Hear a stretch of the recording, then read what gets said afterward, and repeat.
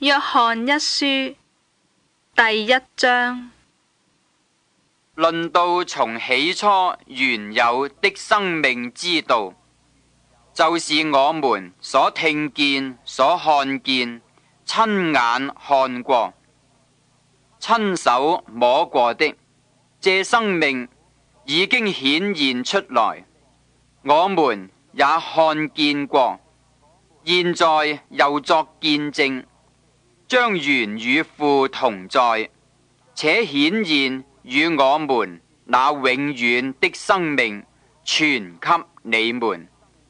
我們將所看見、所聽見的傳給你們，使你們與我們相交。我們乃是與父並他兒子耶穌基督相交的。我們將這些話寫給你們，使你們的喜樂充足。耶穌的血洗淨一切的罪。上帝就是光，在他毫無黑暗。這是我們從主所聽見又報給你們的信息。我們若說是與上帝相交，卻仍在黑暗裏行，就是說謊話，不行真理了。我們若在光明中行，如同上帝在光明中，就彼此相交。他兒子耶穌的血也洗淨我們一切的罪。我們若說自己無罪，便是自欺，真理不在我們心裏了。我們若認自己的罪，上帝是信實的，是公義的，必要赦免我們的罪，洗淨我們一切的不義。我們若說自己沒有犯過罪，便是以上帝為說謊的，他的道也不在我們心裏了。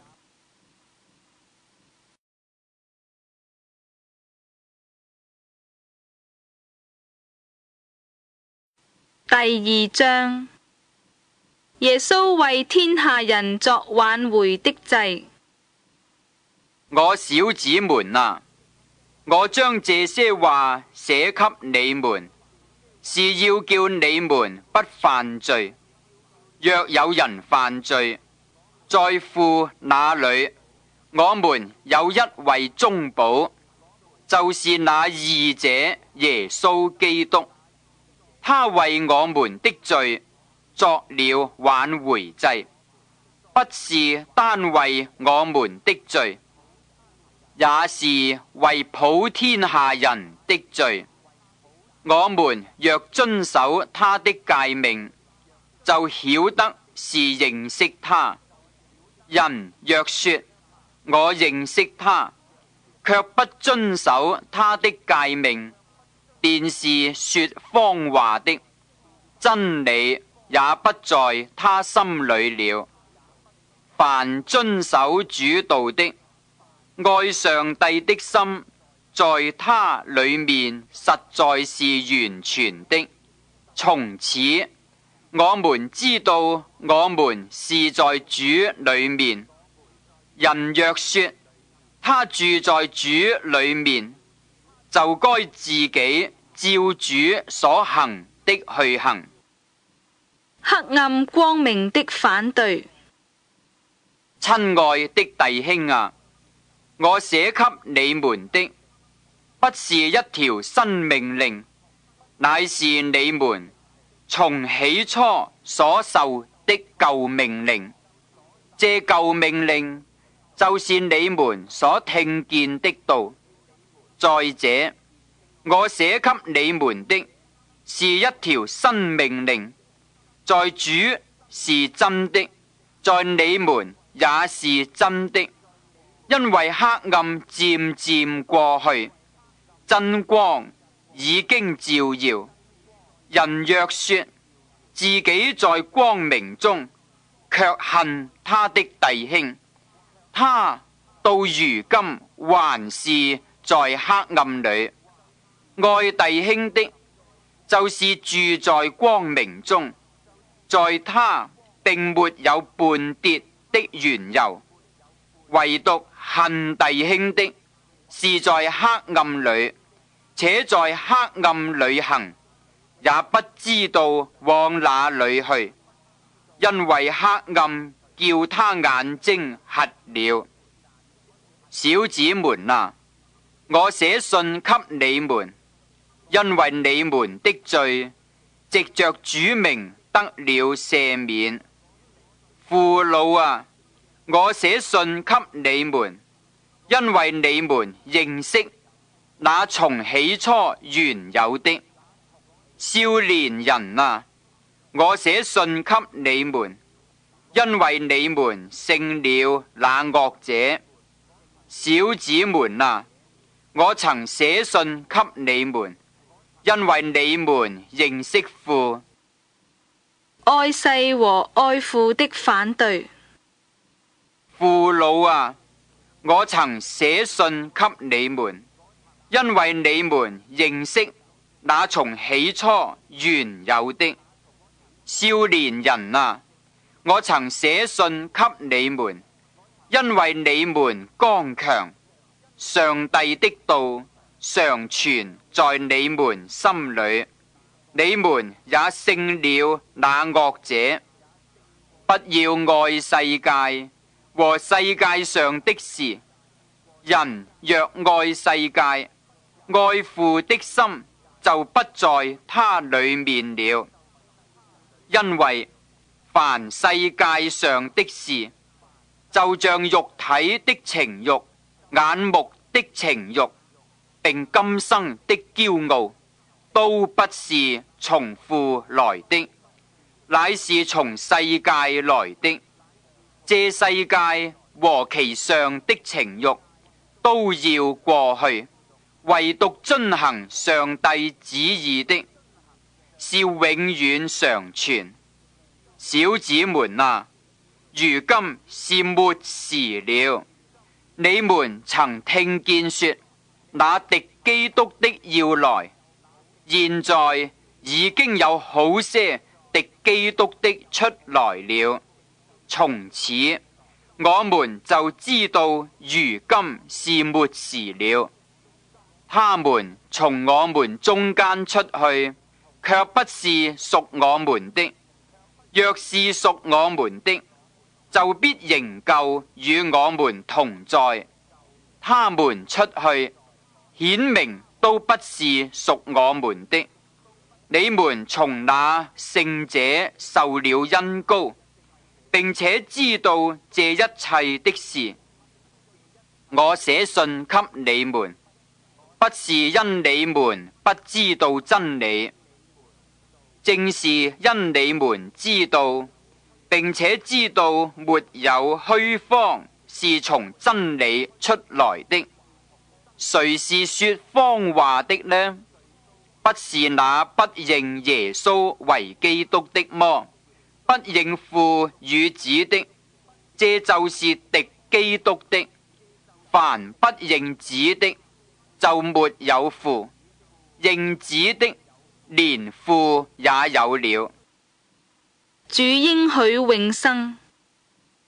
論到你們，務要將那從起初所聽見的常存在心裏。若將從起初所聽見的存在心裏，你們就必住在子裏面，也必住在父裏面。主所應許我們的，就是永生。我將這些話寫給你們，是指着那引誘你們的人說的。你們從主所受的恩膏常存在你們心裏，並不用人教訓你們，自有主的恩膏在凡事上教訓你們。這恩膏是真的，不是假的。你們要按這恩膏的教訓，住在主裏面。行公義的都是主所生的。小子們啊，你們要住在主裏面，這樣他若顯現，我們就可以坦然無懼。當他來的時候，在他面前也不至於慚愧。你們若知道他是公義的，就知道凡行公義之人都是他所生的。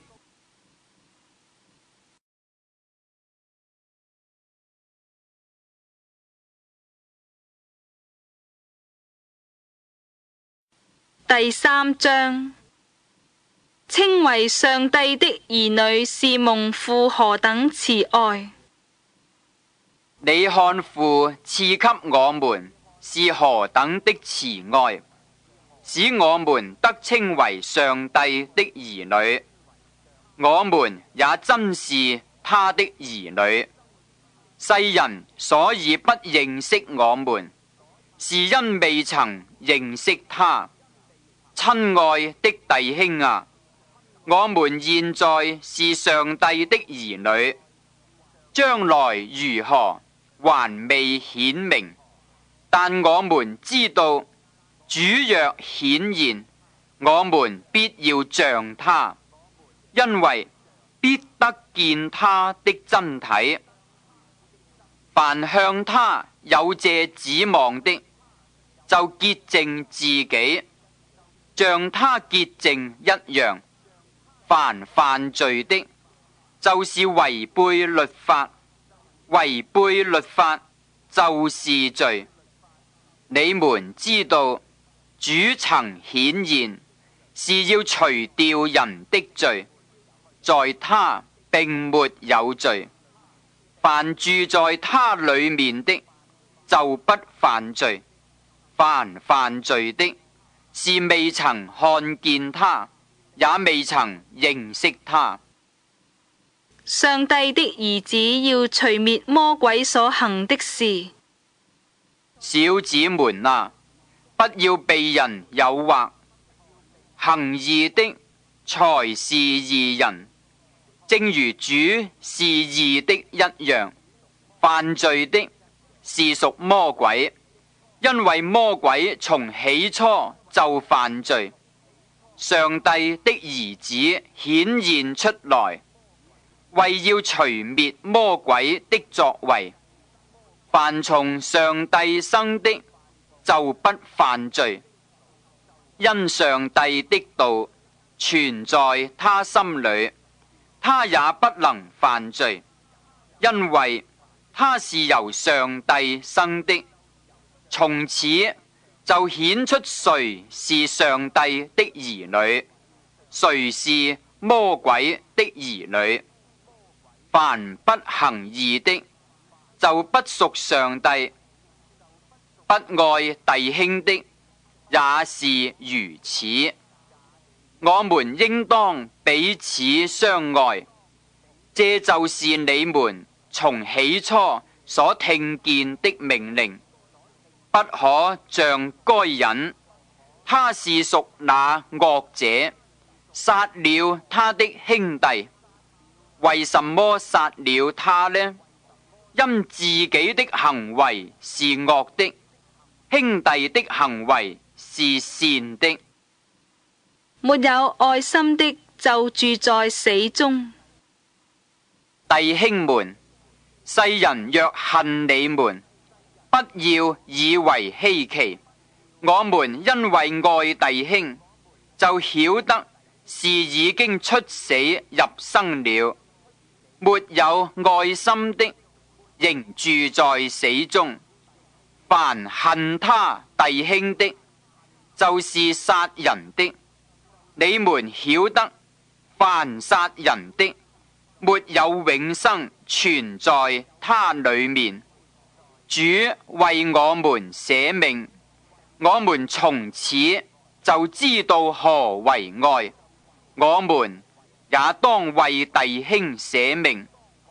凡有世上財物的，看見弟兄窮乏，卻塞住憐恤的心，愛上帝的心怎能存在他裏面呢？小子們啊，我們相愛，不要只在言語和舌頭上，總要在行為和誠實上。從此就知道我們是屬真理的，並且我們的心在上帝面前可以安穩。我們的心若責備我們，上帝比我們的心大，一切事沒有不知道的。心若不自責，就可以向上帝坦然無懼。親愛的弟兄啊，我們的心若不責備我們，就可以向上帝坦然無懼了，並且我們一切所求的就從他得着，因為我們遵守他的命令，行他所喜悅的事。上帝的命令就是叫我們信他兒子耶穌基督的名，且照他所賜給我們的命令彼此相愛。遵守上帝命令的，就住在上帝裏面，上帝也住在他裏面。我們所以知道上帝住在我們裏面，是因他所賜給我們的聖靈。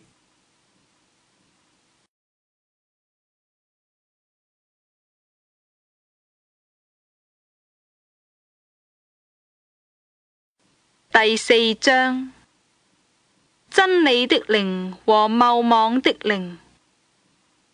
親愛的弟兄啊，一切的靈你們不可都信，總要試驗那些靈是出於上帝的，不是，因為世上有許多假先知已經出來了。凡靈認耶穌基督是成了肉身來的，就是出於上帝的。從此你們可以認出上帝的靈來。凡靈不認耶穌，就不是出於上帝，這是那敵基督者的靈。你們從前聽見他要來，現在已經在世上了。小子們啊，你們是屬上帝的，並且勝了他們，因為那在你們裏面的比那在世界上的更大。他們是屬世界的，所以論世界的事，世人也聽從他們。我們是屬上帝的，認識上帝的就聽從我們，不屬上帝的就不聽從我們。從此我們可以認出真理的靈和謬妄的靈來。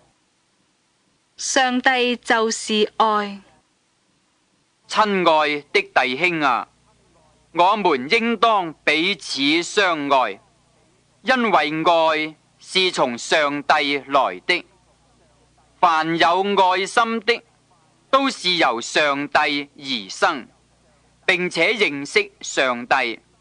沒有愛心的，就不認識上帝，因為上帝就是愛。上帝差他獨生子到世間來，使我們藉着他得生。上帝愛我們的心在此就顯明了，不是我們愛上帝，乃是上帝愛我們，差他的兒子為我們的罪作了挽回祭，這就是愛了。親愛的弟兄啊，上帝既是這樣愛我們，我們也當彼此相愛。從來沒有人見過上帝，我們若彼此相愛，上帝就住在我們裏面，愛他的心在我們裏面得以完全了。上帝將他的靈賜給我們，從此就知道我們是住在他裏面，他也住在我們裏面。父差子作世人的救主，這是我們所看見且作見證的。凡認耶穌為上帝兒子的，上帝就住在他裏面，他也住在上帝裏面。上帝愛我們的心，我們也知道也信。上帝就是愛，住在愛裏面的，就是住在上帝裏面，上帝也住在他裏面。這樣，愛在我們裏面得以完全，我們就可以在審判的日子坦然無懼。因為他如何，我們在這世上也如何。愛裏沒有懼怕，愛既完全，就把懼怕除去，因為懼怕裏含着刑罰。懼怕的人在愛裏未得完全。我們愛，因上帝先愛我們。我們愛，因為上帝先愛我們。人若說我愛上帝，卻恨他的弟兄，就是說謊話的。不愛他所看見的弟兄，就不能愛沒有看見的上帝。愛上帝的，也當愛弟兄，這是我們從上帝所受的命令。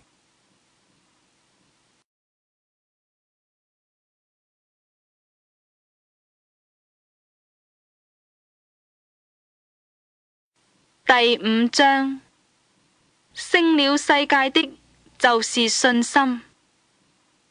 凡信耶穌是基督的，都是從上帝而生。凡愛生他之上帝的，也必愛從上帝生的。我們若愛上帝，又遵守他的誡命，從此就知道我們愛上帝的兒女。我們遵守上帝的誡命，這就是愛他了。並且他的誡命不是難守的，因為凡從上帝生的，就勝過世界。使我們勝了世界的，就是我們的信心。勝過世界的是誰呢？不是那信耶穌是上帝兒子的麼？這藉着水和血而來的，就是耶穌基督。不是單用水，乃是用水又用血，並且有聖靈作見證，因為聖靈就是真理。作見證的原來有三，就是聖靈、水與血，這三樣也都歸於一。我們既領受人的見證，上帝的見證更該領受了，因上帝的見證是為他兒子作的。信上帝兒子的，就有這見證在他心裏。